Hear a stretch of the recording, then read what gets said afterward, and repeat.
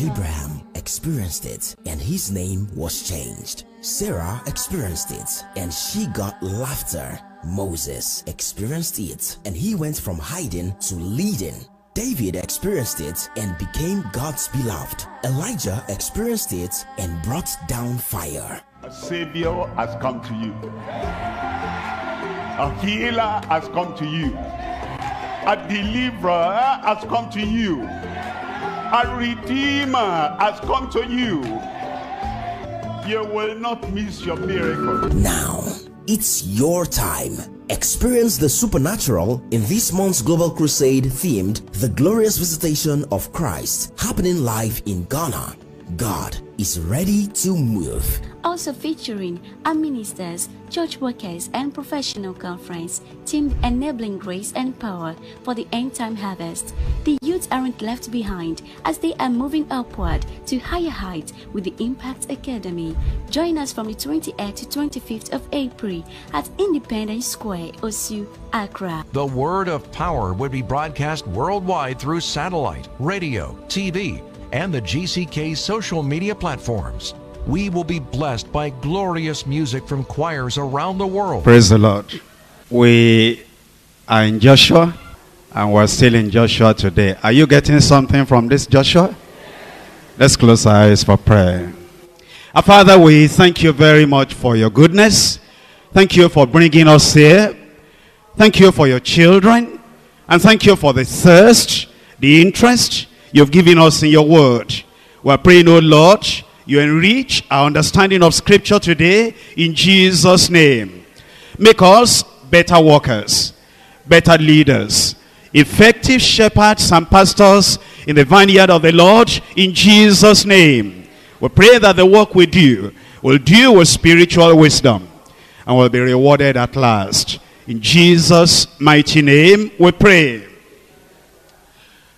We are back to Joshua, and today we're in chapter 2. I just want to remind you, we've done 3 studies in Joshua chapter 1. And in Joshua chapter 1, in the beginning verses, we learned about the patience of Joshua. That even though Moses had laid hands on him and had commissioned him, and God had specifically said, he will be the one to lead the children of Israel into the promised land. After the death of Moses, he waited patiently, teaching us a lesson that although we may have the will of God for our lives and the commission that we ought to go through, yet patience is very important. Isaiah chapter 30 verse 18. Therefore will the Lord wait, that he may be gracious unto you. There are times God will wait so that he will test our patience. And deliberately, he may even delay some things. And then we're told he does that so that he'll be gracious unto you. Therefore, will he be exalted, that he may have mercy upon you. For the Lord is a God of judgment. Listen to the last part now. Blessed are all they that wait for him. And we'll see that Joshua became blessed. He waited while the Lord was waiting, until the Lord said, arise, go over this Jordan and lead the people of God over Jordan. And then we learned in our second study that the Lord encouraged him. And he said, be strong and of a good courage. And then he told him something which is telling every one of us, that this book of the law shall not depart out of your mouth. You'll meditate therein day and night, so that you'll prosper as you observe to do according to what is written therein. That you find already had been written in Deuteronomy. Deuteronomy chapter 17. We're reading there from verse 18. It says, and it shall be, when he sitteth upon the throne of his kingdom, that he shall write a copy of this law in a book out of that which is before the priests, the Levites. It's talking about when Israel will become a kingdom, and they'll choose kings for themselves. The king will do this peculiar thing. He himself, because there was no printing at that time, he'll copy the book of the law. What will he do with it? In verse 19, and it shall be with him, that he shall read therein all the days of his life, that he may learn to fear the Lord his God, and to keep all the words of this law and these statutes, and to do them. That's exactly what God told Joshua. You are now leading the people of God, and there is one important duty for you. You must be committed to the truth of the word of God. Then we came to the last part of Joshua chapter 1. In the last part of Joshua chapter 1, from verse 10, I showed you last week that Joshua commanded the officers, and the officers commanded the people. And you see the word command, commanders, commanded, commandment. You see that it appeared about 9 times in those verses. And it's the same thing today. There must be law and order in society. Teachers will command students. That's normal. Fathers will command their children. That's normal. And the commander will command the troop. That's normal. And the pastor will command members in the church. That's the order that God has given. And God will give grace to the members to be obedient, as he will give grace to the wife to be obedient to the husband. It is not the other way around. God will not give the husband the grace to be submissive to the wife. That's not God's order.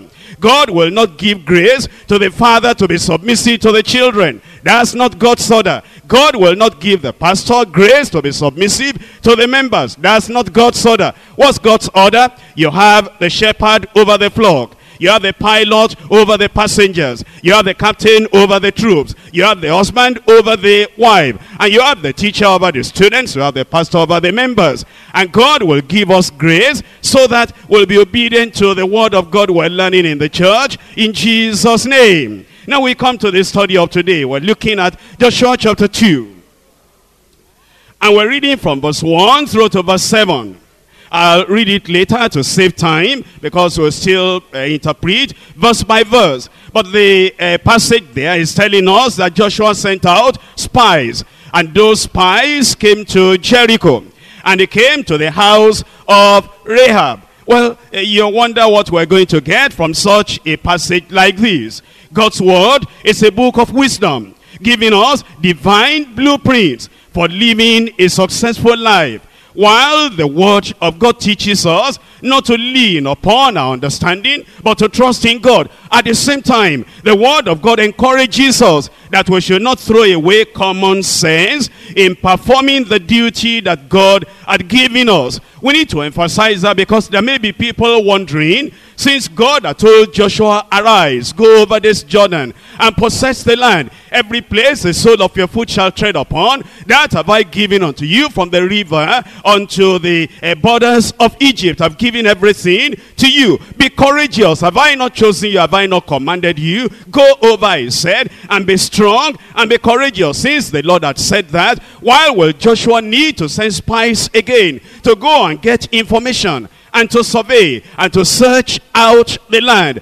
That's a lesson for us. When God has given us a commission and a challenge, he tells us what to do. Yet we're to use our common sense. We're to find all the information necessary. We're to survey. We're to search. As we get all the information that we carry out, then we're able to go right into the assignment. In Proverbs chapter 16. Proverbs chapter 16, verse 20. In Proverbs 16:20 it says, he that handleth a matter wisely shall find good. Whoso trusteth in the Lord, happy is he. We find Joshua here handling the matter wisely. But then, the simple passage before us, that is, they coming, the 2 spies coming to Jericho, getting into the house of Rahab the harlot, and then the king hearing about it, and then sending to Rahab saying, there are 2 people that have come to spy the land, bring them out, and then Rahab hiding them, and then telling a lie, and then eventually searching for those people, not finding them, and then going back eventually. That's the simple story. But it's a very difficult passage for many people, because it raises a lot of questions. The questions are there on your outline. Why did Joshua even send out spies? Didn't God say, arise and go over? Should he not have acted immediately? Especially when the people had pledged their obedience with faith in God. Did Joshua need to make an investigation at all? And why did he send only 2 spies when Moses at an earlier time had sent 12 spies to search out the land? Why the difference? Why did these Israelite spies go to the house of a harlot? Will the Lord use an unbeliever Rahab to accomplish his purpose? How can we understand Rahab's unpatriotic action against her native land? Will her lie be justified in the sight of God? Should we do evil that good may come? If the spies had real faith in God, why did they take cover, hiding under the stalks of flags, under the roof, upon the roof? Much wisdom is hidden in the whole procedure. And Christian leaders who are working in sensitive areas of the world will learn to receive wisdom. In fact, we are told in Proverbs chapter 9 verse 9, it says, the just shall be taught and will increase in learning. I'm telling you that to be victorious in all our spiritual warfare, and to be fruitful in Christian ministry and evangelism, and to be successful in capturing Jericho and bringing down the strongholds thereof, and to be triumphant over peculiar trials and temptations, we need to read Joshua again carefully and learn prayerfully and wisely apply and practice what we learn. I want you to come to this passage tonight without any preconceived ideas, and pray that God will open your eyes to discover the spiritual truth and the spiritual secret of breakthrough.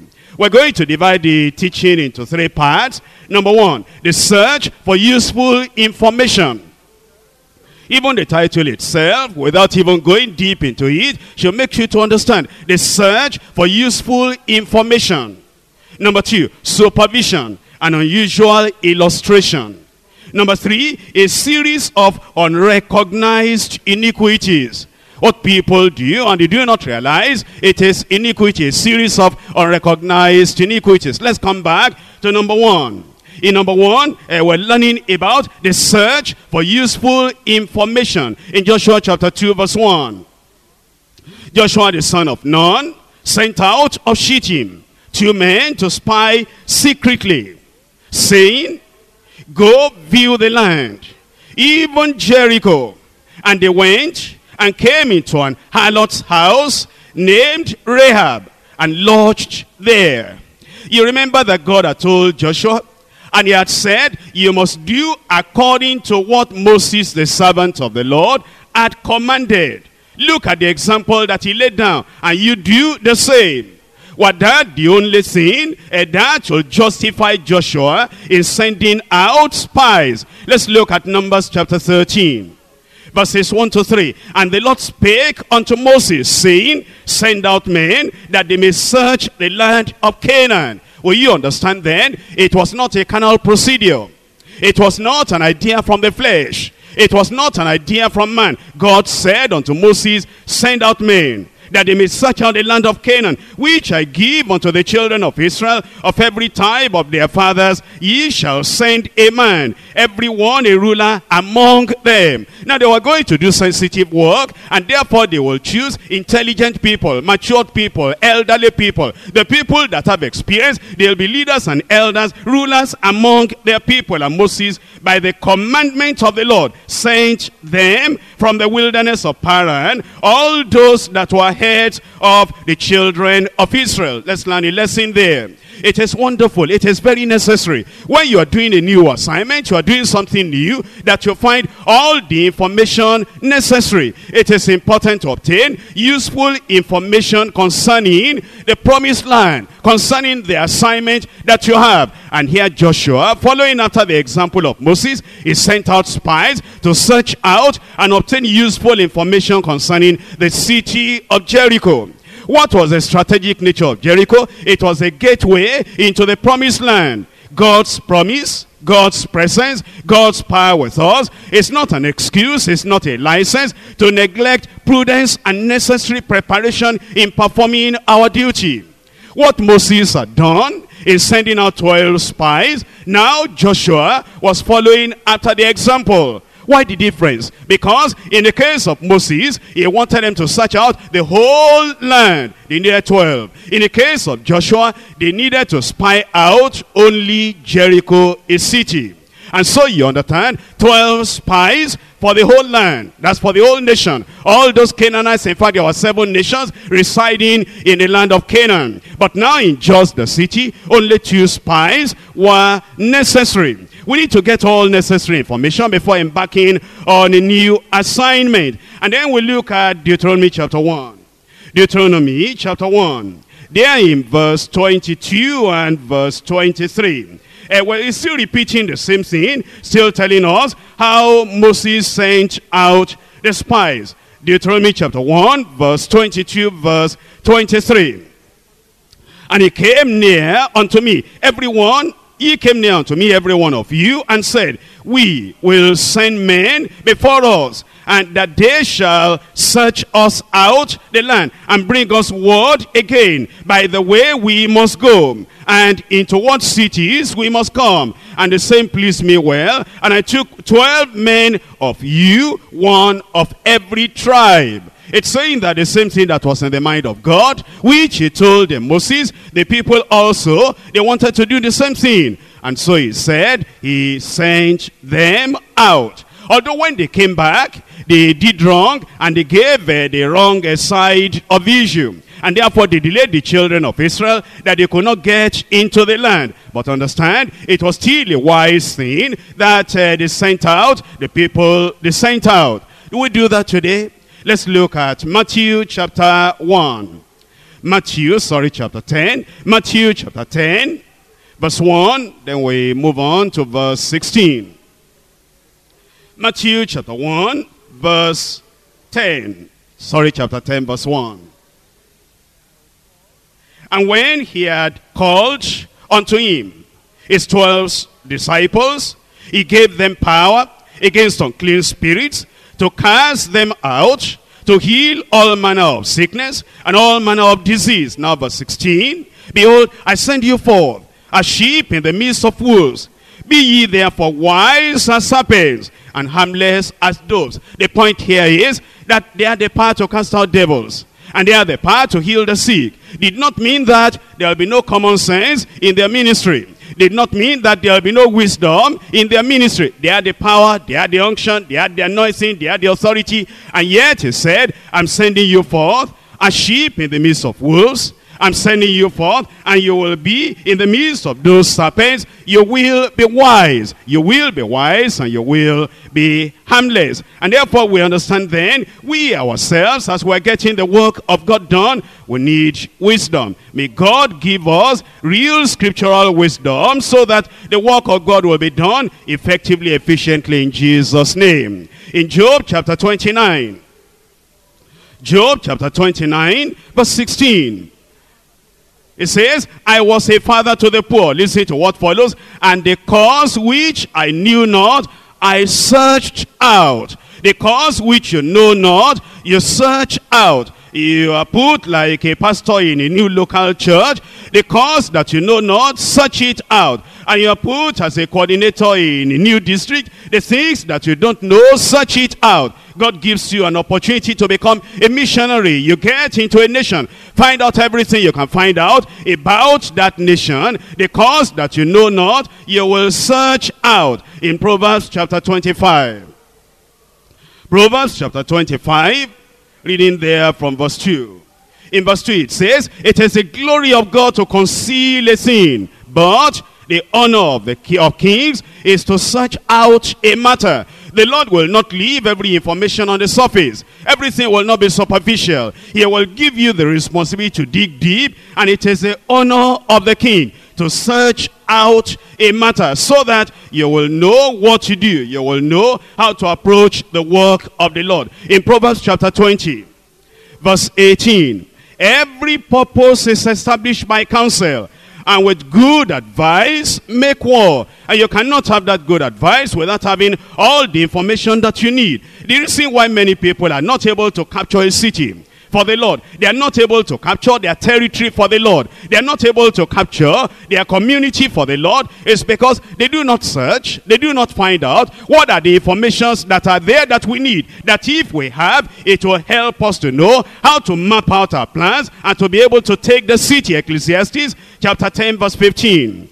Ecclesiastes chapter 10 verse 15. The labor of the foolish wearieth every one of them. Why? Because he knoweth not how to go to the city. And this is what Joshua was trying to do. He knew that Jericho was standing between them and the land of Canaan. Even if they cross the river Jordan, they'll come at Jericho, and you cannot get into the land of Canaan except you captured Jericho. And if they just started to labor, and they just started to march on and to move on, without knowing the way to go, they will not be able to capture the city. That's why it says, the labor of the foolish wearieth every one of them. They do not know, they have not searched out, they have not got all the information necessary, because they know not how to go into the city. We're back in Joshua chapter 1 now. And you will see then that God does not place any premium on ignorance at any time. In order to accomplish what God wants us to do, we must diligently acquire all necessary information, all necessary knowledge for its accomplishment. There can be no effectiveness in ministry without some effort. There will be no progress without prudence and preparation. And there will be no extraordinary achievement without using the ordinary gifts God has given us in all areas of life. This passage is teaching us something. Look before you leave. That means before you cross Jordan, be well informed about Jericho. Before you pass to the other side, once again, remember, in all the details of your life and in all the details of ministry, look before you do what? Before you leave. Now we come to point number 2. Point number 2, supervision and unusual illustration. Well, we're looking at an illustration here in Joshua chapter 2, reading from verse 2. It says, and it was told the king of Jericho, saying, behold, there came men in hither tonight of the children of Israel to search out the country. And the king of Jericho sent unto Rahab, saying, bring forth the men that are come to thee, which are entered into thine house, for they be come to search out all the country. Now, will you see something here? That the king of Jericho, he was very vigilant as a king. He was a watchman over his own people. As a king, he was responsible for the sheep of the fold and for all the precious souls in that city. Can we learn anything from the vigilance, from the watchfulness, and from the earnestness of the king of Jericho? Yes, we can, and indeed we must. We too were kings, and we are watchmen over the sheep in Christ's fold. Look at Revelation chapter 1. He was a king over Jericho, and we too were kings over the heritage of the Lord, over the people of the Lord. In Revelation chapter 1, verse 5, and from Jesus Christ, who is a faithful witness, and the first begotten of the dead, and the prince of the kings of the earth, unto him who has loved us and washed us from our sins in his own blood, and has made us what? Has made us what? Has made us kings and priests unto God his Father. To him be glory and dominion forever and ever. Amen. And so you see, as he was a king, so we too, we are kings. Not only that we're kings, we are watchmen over the people of God. In Ezekiel chapter 3. Ezekiel chapter 3. From verse 17.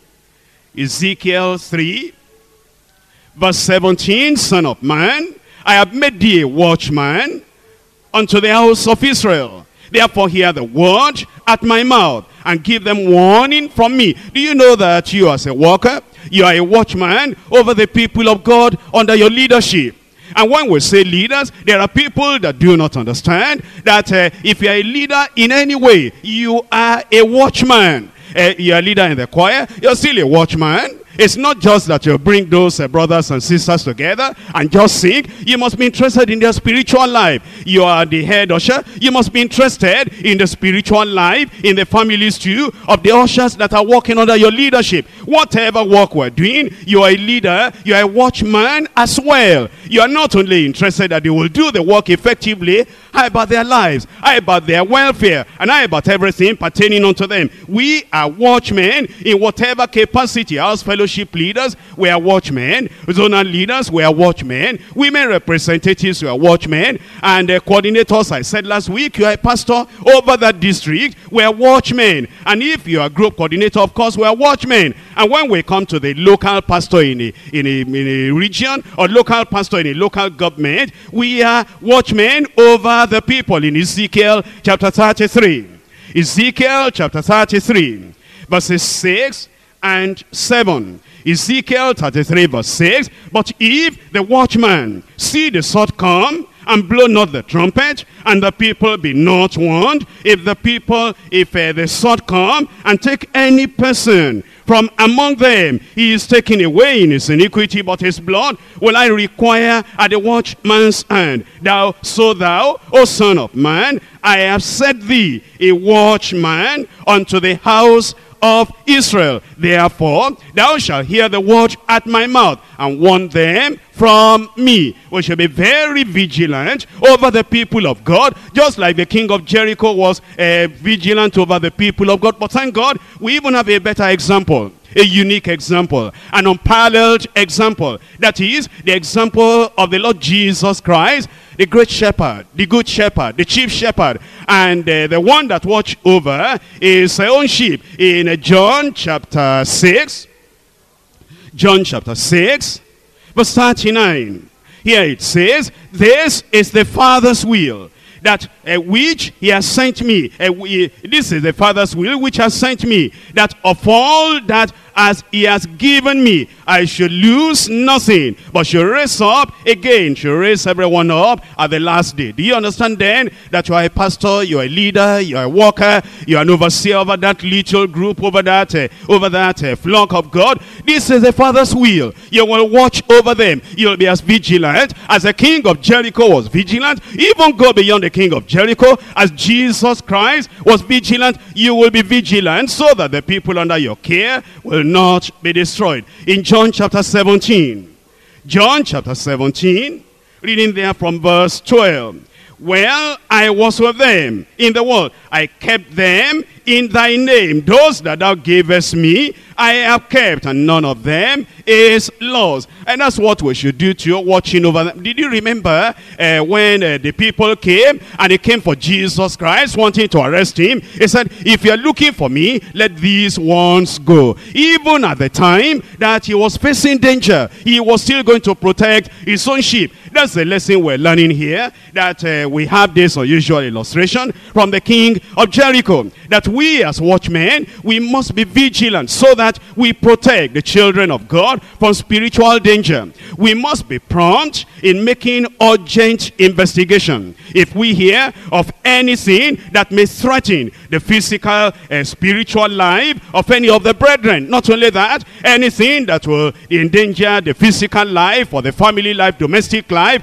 of any of our brethren, we must be very vigilant. You know, sometimes some of our leaders, if you say that there is a maid living with that family, and that maid is not totally clean and may create trouble for that family, oh, they say that's not my concern. That's not part of my work. My work is only to preach. My work is to emphasize that salvation, that holiness, without which no man shall see the Lord. As for their family issues, as for the familiar spirit, whatever it is that comes into their family, they are intelligent enough to be able to take care of themselves. No, you are a watchman. You ought to be concerned about their family life. You ought to be concerned about their children. You ought to be concerned about every soul that is there in every way. In fact, Jesus Christ, in one of the parables he told, when the servants, when they said, how is it that there were tares in the field? He said, look at it in Matthew chapter 13. In Matthew chapter 13, it tells us there in that parable in verse 25.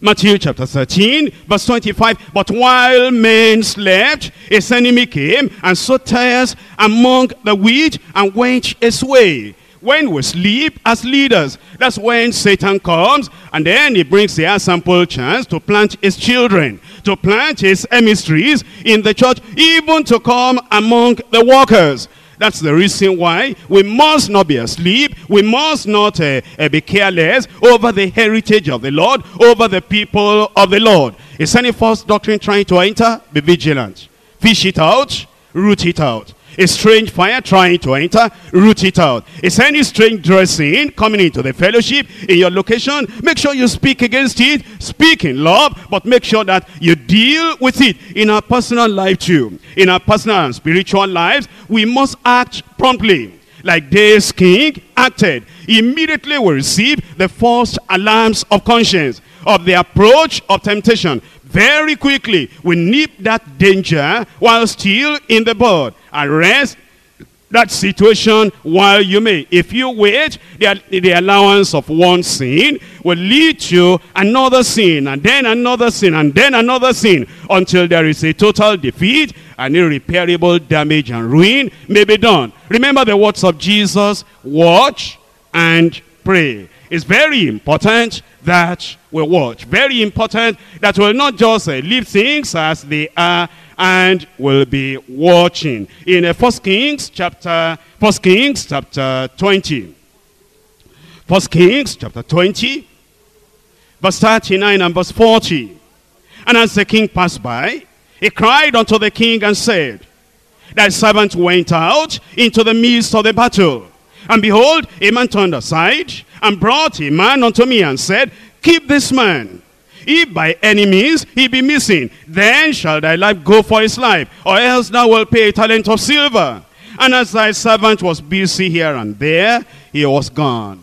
Isn't that the experience of many of our leaders? Isn't that the experience of many people? In fact, that happens, to many pastors outside Deeper Life. They leave their churches. Today they are in Japan. Tomorrow they are in China. The other time they are in India. The other time they are in America. The other time they are in Europe. And they leave their congregation for about 6 months. And then eventually before they come back, the congregation scatters. That's what the Lord is telling us. While you are busy here and there, and it's not only in the congregations outside Deeper Life, even over here, sometimes the coordinator is not there. Sometimes the pastors are not there. Sometimes the leaders are not there. And while you are busy here and there, then the people of God, we hear that they have gone to that mountain, they have gone to that valley, they have gone to that riverside, they have gone to that shed, they have gone to that new fellowship, they have gone to that other assembly, while you are busy here and there. But when you concentrate, and you know that you are a watchman, and you watch over the sheep, you watch over the flock, you watch over the people of God, then you'll be doing what this king did, vigilant, honest, supervising, overseeing the work of the Lord as you ought to. We come to point number 3 now.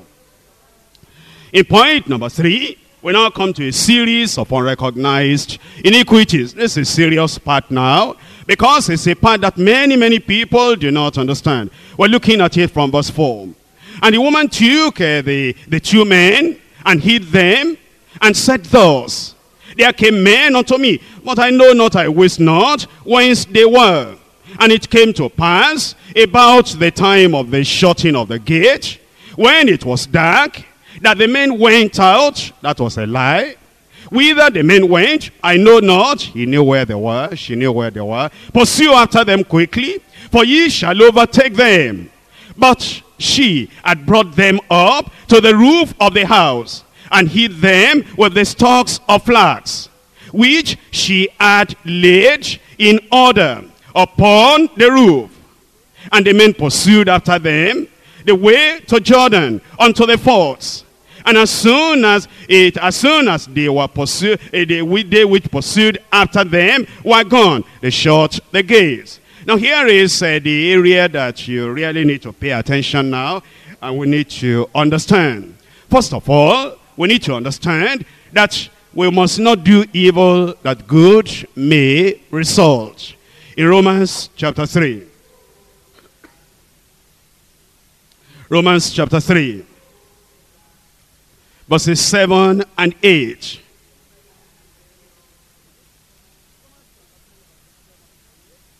Romans chapter 3 verses 7 and 8. For if the truth of God hath more abounded, for if the truth of God has more abounded through my life unto his glory, why yet am I also judged as a sinner? And not rather as we be slanderously reported, and as some affirm that we say, let us do evil, that good may come, whose damnation is just. Here we find the principle of the heathen. The principle of stark unbelievers who do not know God. What's their principle? They say the end justifies the means. They say if you have a good purpose in mind, a good result you're looking for, and you are targeting for something purposeful, something good, and something desirable, even if you do something bad to achieve that good thing, they say that's right. That's what Paul and the apostle is saying here. He's saying they are levying on us, they are putting on us the principles of heathens that will say, let us do evil, that good may be the result. Then he said, the condemnation of such is just. And then he says, if now you say you are a believer, and then you are doing something evil, and you say, but I know why I'm doing it. I know it's evil quite all right. I know it's not right, but there's a good purpose in mind. There is a laudable purpose in mind. I'm doing it so that I can achieve that good purpose I have in mind. This is sinful, this is evil, this is unrighteous, this is carnal, this is worldly, but I'm going to do it so that I will achieve a good end eventually. The Bible says your condemnation is just. That's exactly what we see here in the case of Rahab. But before I go too far, let's please understand, Rahab had no Bible to read. Rahab had no religious book, no religious tract, no Christian literature to read. She had no preacher. She had no teacher of God's word of truth. She had only heard of the power of God, the God of Israel, that made them to pass over the Red Sea dry shod. That's all she had. She never knew about the righteous principles. All she knew is that God had commissioned these people to come and take over the land. And you cannot compare yourself with Rahab. All the Bible verses you know, you are not the same as Rahab. All the teachings of God, you are not the same as Rahab. The New Testament principles you have, you are not the same as Rahab. The commandments of God, you are not the same as Rahab. And the intelligence he has given you, you are not the same as Rahab. And the training you have gone through in the workers' team, you are not the same as Rahab. The knowledge of that holiness without which no man shall see God, you are not the same as Rahab. The teaching you have given to other people, you are not the same as Rahab. You cannot do evil, that good may be the result. We have no excuse today. We who have been taught the word of God, we who have been nourished in the word of faith and of good doctrine, we have no excuse. Please understand, a good motive, a good objective, a good end, a good result, a good final thing that we are gunning for, we are targeting, we are aiming at, will never render a sinful action justifiable, desirable in the sight of God. That's a great lesson that we need to learn. Because there are many, many people that will do evil. And listen, when we eventually get to the other side, then the Lord will bring judgment. And then you might want to bring your argument and you say, God, we had a reason for doing that. We knew it was bad. In fact, our pastor, he spoke to us gently. He spoke to us forcefully. He spoke in love. And sometimes we even think he was angry when speaking to us about it. And sometimes he even cried in the moment of his weakness when they did all those things. But we had a good purpose. And it was because of that good purpose we had in mind. That's why we did the evil sin. And then God will tell you that he never sends any man, he never sends any woman to do an evil sin, that a good purpose may eventually be achieved. That's why this third part of the message is a series of unrecognized iniquities. You know, there are people that practice iniquities they don't recognize. It is iniquity. They profess they are born again. They profess they are even sanctified. They profess they are baptized in the Holy Ghost. They profess they are faithful to the Lord. They profess they are earnestly contending for the faith once delivered unto the saints. And they will do it like the early Catholic Church and the Jesuits, like they did it. They carried the sword against the people to compel people to bow down to what they call Christian principles. They actually literally killed people, tortured people, did much evil so that they'll be able to make the Catholic Church to grow. Originally, they did evil because they thought if we did that, we'll expand the kingdom of God. It's iniquity. They didn't recognize it, and it is still iniquity today if you are doing it and you don't recognize it. In Genesis chapter 31. Genesis chapter 31. From verse 17. Then Jacob rose up and set his sons and his wives upon camels. And he carried away all the cattle and all the goods which he had gotten. The cattle of his getting, which he had gotten in Padan Aram, for to go to Isaac his father in the land of Canaan. And Laban went to shear his sheep, and Rachel had stolen the images which were her father's. Jump down to verse 22. And it came, and it was told Laban on the third day that Jacob was fled. And he took his brethren with him and pursued after him 7 days' journey. And they overtook him in the Mount Gilead. And God came to Laban the Syrian in a dream by night and said unto him, take heed that thou speak not to Jacob either good or bad. And then in verse 30 now, and now, though thou wouldest needs be gone, because thou saw longest after thy father's house, yet wherefore hast thou stolen my gods? And Jacob answered and said to Laban, because I was afraid. For I said, peradventure thou wouldest take by force thy daughters from me.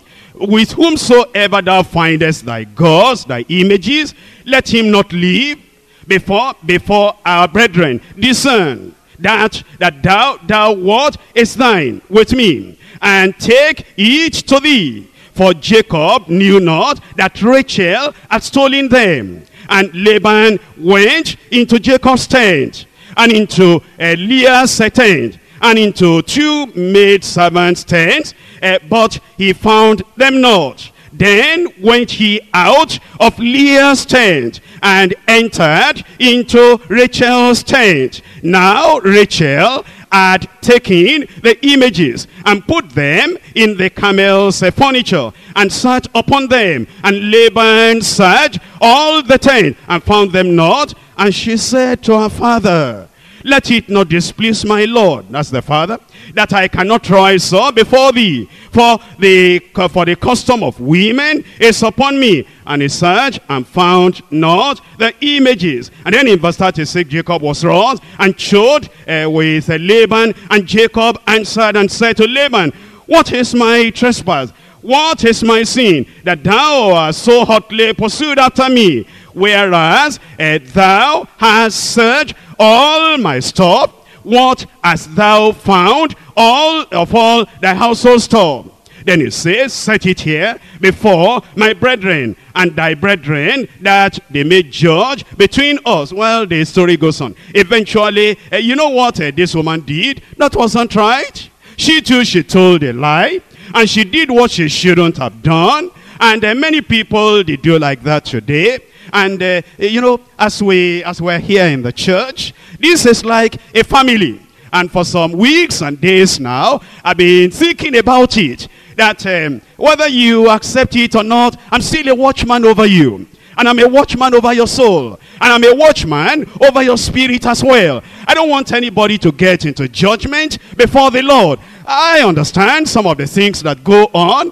And I sympathize with quite a lot of people here, because I understand. I read the newspapers myself, even though I do not go out, too often. And you'll think that, the man is ignorant. He doesn't know of the dangers on the street. He doesn't know of all the problems that are going on. If he knew, he will close the meeting in time. You think I don't know? I know. And that's why, tonight now, we have cut off the building, the body, so that you'll go and do it in the district. I can be intelligent without you having to torment me to become intelligent. I can be wise without you playing any tricks or playing any prank. I can cut short the message if I want to without you doing anything that you will think that if we disturb, if we distract my brother, my sister. The problem is when we do that, we dishonor the Lord. We dishonor the sanctuary of the Lord. And that pains me at heart. And then the people that are coming in, they do not have any respect anymore for the house of the Lord. That's the thing that bothers me. That's why in those weeks, whether at the retreat or over here, I used to cry. I used to cry because I will think, why are these people doing like this? That good may result. I know you have a good purpose in mind. Stop in time so as not to endanger the lives of the people. That's a good thing. At the retreat, stop in time so that the people will eat their dinner early. I understand. I'm an educated person. Because if you eat too late, it disturbs your system. You are not able to digest. I understand. But why I didn't actually change things immediately is because I knew that instead of us behaving like a family, like children to their father, and then you children will come to the father and say, sir, maybe you don't understand. Look at this problem. If we stop at this time, don't you think, sir, pray about it? Wouldn't it help us? That's what I wanted. That's what I expected. I felt that would be like family life. And then if we come to the Tuesday meeting, if you got a go slow on the way, and if you saw that the highway, the robbers are, doing some things, operations in your area, and you feel the pastor may not know, just, you can send the head usher to me. You can send the one moderating in the month to me. You can send the one going to teach her the scripture to me. Whisper to the pastor that, there is something there is something here. If we could close early, it will help the lives of our brethren. After all, would I not be concerned for the lives of the children of God if you told me directly? But you know why I wasn't happy? I wasn't happy because many of you were dealing with me like a deaf man. He wouldn't hear. So let's knock him this way. Then why we knock him 2-3 times? By the time we knock him 10 times, he will reason and think, maybe this is what we want. Is that how to deal with your father? I preach salvation to you. I wanted you to get to heaven. I wanted you to make it eventually. I'm laboring on you.